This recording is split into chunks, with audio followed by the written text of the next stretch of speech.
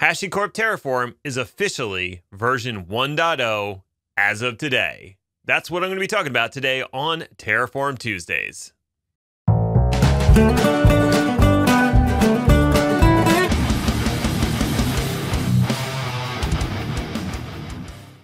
That's right, everybody. Announced at HashiConf EU 2021, Terraform has officially hit version 1.0, generally available. Very exciting stuff.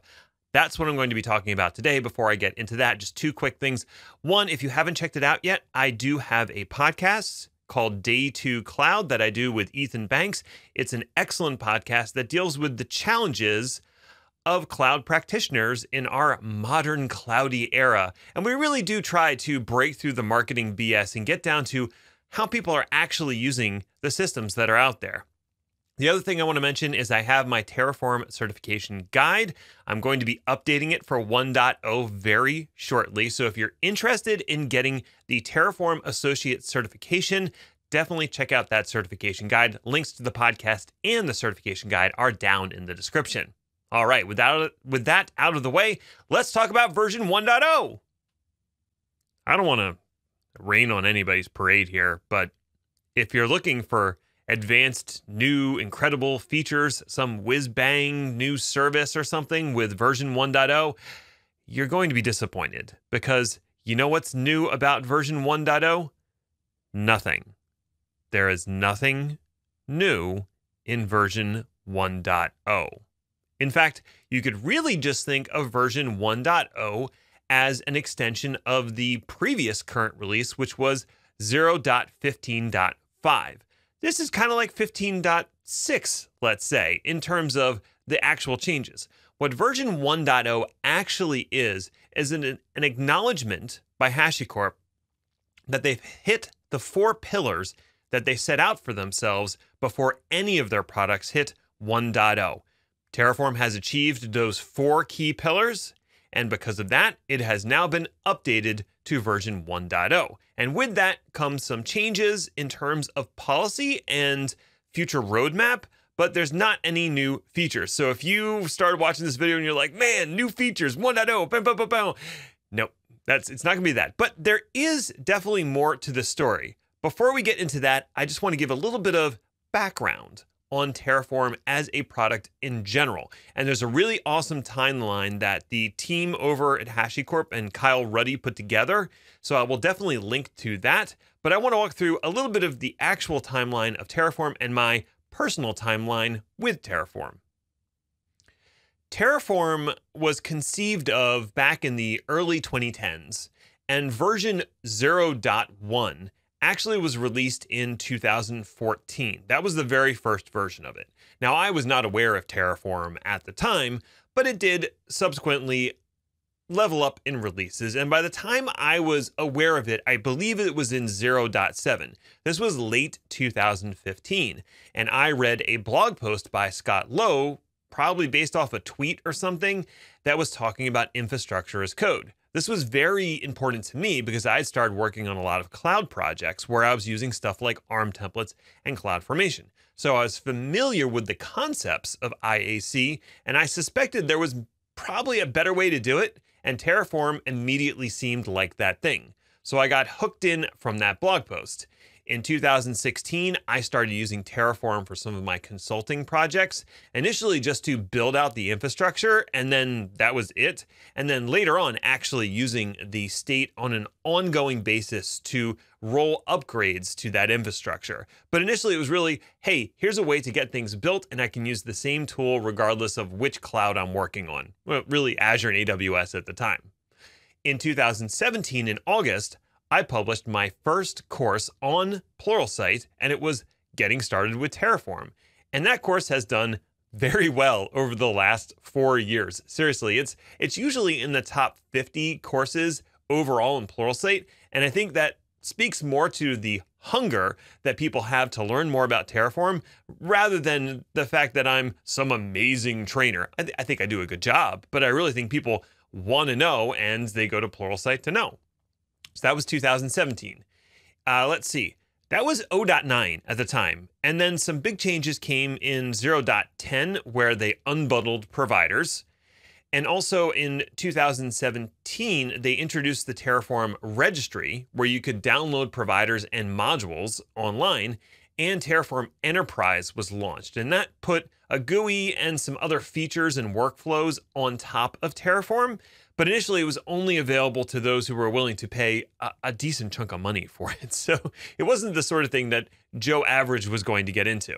Fast forward to 2019, they introduced Terraform Cloud, which was essentially Terraform Enterprise, but now it was available to everyone, and they had a free tier so you could get into Terraform Cloud and try out some of the features that previously were only in Terraform Enterprise. It also brought with it the release of 0.12, which changed a lot about how Terraform functions at the core layer, and also introduced HCL2. So you can see we're building up to something that's more stable, more easy to use, and has a clear roadmap for how it's going to develop. I also updated my Pluralsight course in 2019 because of all the changes in 0.12. It really necessitated a full update of the course. I'm probably going to be doing another full update of the course later this year to hit the 1.0 mark because some significant things have changed again. Now, what does this all mean with the 1.0 release? As I mentioned, HashiCorp has 4 main pillars for deciding whether or not something should be 1.0. Let's talk about what those pillars are. HashiCorp has 4 pillars for deciding whether or not something is 1.0 worthy. And the first one that they have is it deployed broadly? Now, obviously, Terraform hits the mark on that. Terraform is used broadly by thousands of companies to build infrastructure. It's got millions of downloads. No problem. That mark is checked. But that actually brings up some issues because it's been popular for so long. It's going to bring up some issues in the later pillars. So the next one is major use cases are understood and supported. For the most part, that has been true for a while. The major use cases, probably starting in 0.12 to 0.13, were very well understood, and the workflows surrounding them were pretty well understood. So I think that one checks off. The third one is a well-defined user experience. When it comes to the CLI, it was very well defined, and you had a pretty well-defined workflow of init to plan, to apply, to destroy. But Terraform Cloud introduced some additional layers on that workflow, and they had to figure that all out before it could really be considered 1.0, because Terraform Cloud is very much part of the product. And number 4, it is technical architecture is mature and stable. Now, I'm not saying that Terraform wasn't stable. It certainly was. But the larger thing was, because it was so widely adopted for a long time, there are a lot of components that needed to be updated, removed, refactored about the underlying core engine that drives Terraform. And so the Terraform engineering team did a ton of work starting in 0.12. I mean, before then, but really starting in 0.12 and moving forward, advancing towards this 1.0 goal. And they had some things that they absolutely needed to announce were going to be deprecated way back in like 0.13 in order to get to the 1.0 release. They needed to say it was going to be deprecated and then remind you it was going to be deprecated and then actually remove the thing. So a lot of work went on there. And that's really the last major milestone they had to hit, was stabilizing Terraform to the point where you could upgrade without fear. And there were no breaking changes when you moved from 1.0 to 1.1. There shouldn't be any breaking changes, just new features and bug fixes. So that's where they needed to get to. And with this newest release, they feel that things have stabilized enough that we're now in 1.0 territory. So here's the stuff that they've done in 1.0. With the release of Terraform 1.0, there's a few things that have changed. And these aren't new features. These are just changes and promises, if you will. In terms of Terraform state, this has been a contentious thing. If you upgraded your version of Terraform and didn't apply and it updated the state file or the state data, an older version of Terraform traditionally couldn't work with that state anymore. And that was like if you went from 0.10.1 to 0.10.2, you couldn't use 10.1 anymore. That was a frustrating experience for a lot of people. What they did is now state is going to be interoperable for .14, .15, and 1.0. They're going to keep it interoperable across all of those versions. Now, I'm assuming, maybe .14 will drop off the map when 2.0 comes out, but the idea is if you have different versions of Terraform working against the same state, that's okay as long as they're .14 through 1.0. Okay. The other thing is there's a remote data source that hooks into the state that you can query to get information about another configuration. Again, that can be a little dicey depending on, if this configuration was deployed with 0.11 and this configuration was deployed with 0.14, like which one is one going to be able to query the other? The way that they've lined it up now is anything .12 or newer is able to query the data source of a state file from any other version .12 or newer. So that means if you have one configuration using .12, another one .13, and another one 1.0, they'll all be able to investigate each's state data as a data source. That's very useful for interoperability. Upgrade experience. That's another big one. There will be now no workflow changes when you upgrade to a newer version. The workflow that init, plan, and apply and destroy are going to stay exactly the same as it moves up in versions to 1.1, 1.2. Nothing is going to break until potentially 2.0, but that's way ahead in the roadmap. The other thing is no major refactoring or tool changes will be necessary when you upgrade from 1.0 to 1.1, let's say. They're keeping it on a very even keel. In terms of maintenance periods, 1.x is going to be supported for 18 months. If you're running Terraform 1.0, you know that will be supported and bug fixes will be investigated for the next 18 months at least. So that's very important from a maintenance standpoint, especially for organizations that don't like to jump to new versions all the time. The last thing is that they're retiring the old SDK that's used to create providers. There was a version 1 and a version 2. If you're a provider using version 1, that's now deprecated.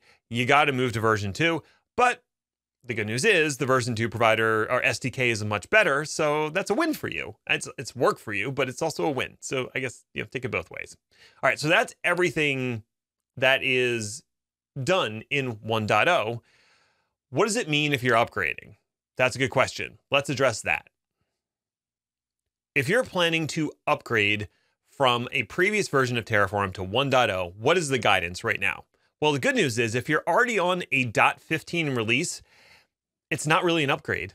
Like I said, it's really just an extension of the .15 lineage. So if you're already on .15, it's not really an upgrade. You're good to go.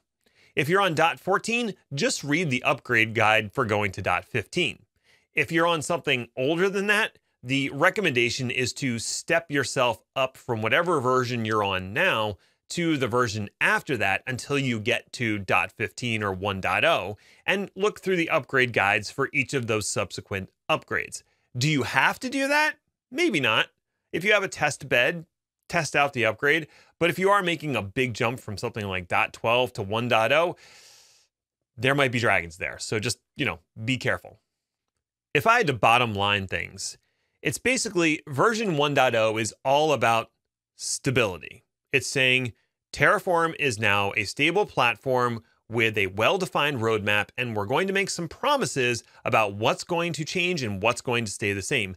And they actually wrote up a whole compatibility promise document, which I will include down in the description, that defines all the things that are not going to change as long as we're in version 1.x. So that's important to know. The next bottom line thing to understand is that this is simply an extension of the 0.15 lineage. So if you're already on 0.15, you can upgrade without any fear. And the last thing to understand is that there will be no new features introduced until 1.1 comes out. Anything that's in the 1.0.x release train is all going to be bug fixes. So that's what you need to know about the version 1.0 release in a nutshell.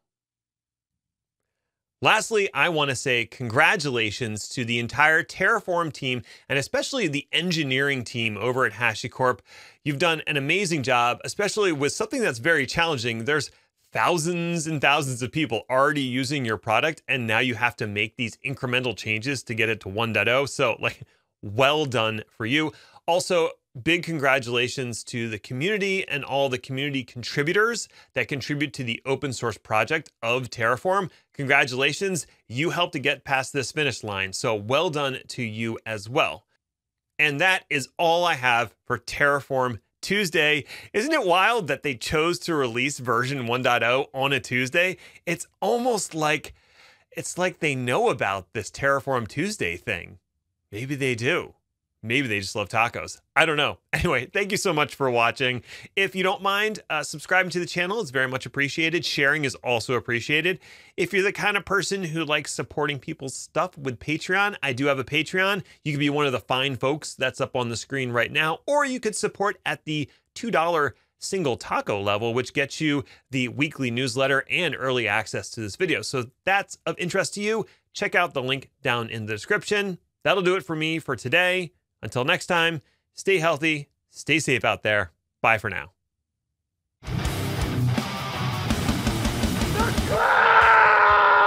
So, patrons, I know I said this week's was going to be about Boundary OIDC, and that was a little fib because I knew that 1.0 was coming out. And I knew that's what the video was going to be about, but I wasn't allowed to say because it was embargoed. So that was a little red herring in the newsletter. If you're a patron, you saw that. So my apologies for lying to you. I won't do it again, but like I couldn't say what the video was actually going to be about. So I'm very excited. 1.0. Whee!